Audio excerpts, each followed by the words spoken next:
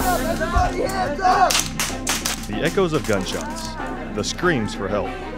This chilling scene as SWAT members barged into a high school classroom to end a tense hostage situation was an eerie reminder of what first responders have to endure. Either send a team to come get us. The situation, though, was staged. The gunmen were actors. The SWAT members, however, were not.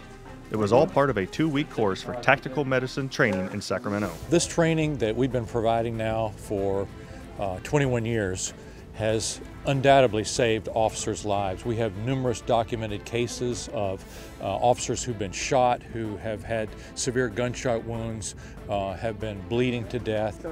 Measures were taken immediately by tactical medics and officers we've trained to stop the bleeding and get these officers to the hospital and save lives. Try to evacuate some of the... This 80-hour course is designed to prepare and train pre-hospital care responders to provide medical care for California's law enforcement special operations teams. Let's get it going, get it going. Students must be prepared for anything. She's been hit multiple times in the chest. Gunshot wounds, heart attacks, and stab wounds. The scenarios are endless. This course will give them the basics, the fundamentals of everything that they might encounter that's life-threatening. Of course, in the tactical environment, we're always concerned about penetrating trauma. That's the #1 concern, is that the officers might be shot and need immediate on-scene medical care. Tucked away here in this classroom at McClellan Park, these first responders are learning life-saving measures. The tools and techniques learned in this 2-week course could save the life of one of their own.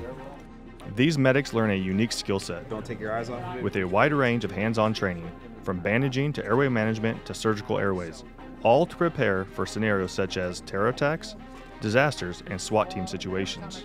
Unless ordered to treat a civilian or bystander, tactical medics are specifically trained to care for those in their unit. We work with Riverside Police Department SWAT team, so getting to know the tactics that they do on their level and then having us incorporate all the medical stuff that we do for them is actually, it's like peanut butter and jelly, man. You put it together, it's awesome.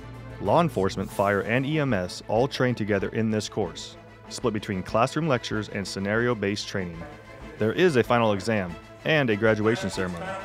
The next time they put on their uniform, they'll be responsible for saving the life of one of their own. So they'll have to apply all these skills while in their tactical gear and their uniform under the distress of fire and darkness and all the other types of issues that would occur during these types of situations. This course has trained hundreds of medical professionals serving on tactical teams throughout the nation. It was originally developed through collaboration with California's Commission on Peace Officer Standards and Training, Emergency Medical Services Authority, and the Governor's Office of Emergency Services. If you'd like to learn about other courses in officer safety and field tactics, visit the California Specialized Training Institute at csti.org or visit caloes.ca.gov.